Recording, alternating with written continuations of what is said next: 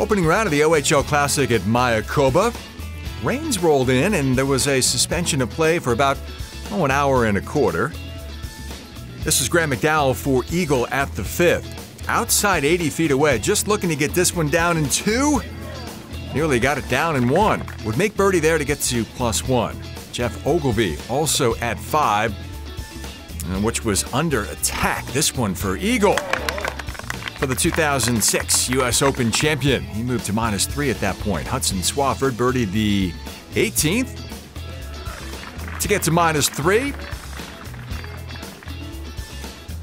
Martin Laird, long birdie attempt here at 15 along the shores of the Caribbean. Hard to keep your focus, but Laird was able to do that, cashing in from just outside 40 feet to slide back to even par. McDowell's third at 7 was a beauty. He stumbled with an opening double bogey, and then G-Mac got it going. Made birdie there. One of 5 straight, as a matter of fact. Peter Malnati, winner just a few short days ago in Mississippi for his first tour title. Also birdied the 7th, thanks to that beauty right there to move to -1.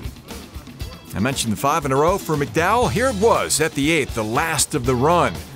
From just a touch outside 10 feet for G-Mac to get it to -3. Second round coverage comes your way from Mexico on Friday. The PGA Tour Radio live call also streams live at PGATour.com.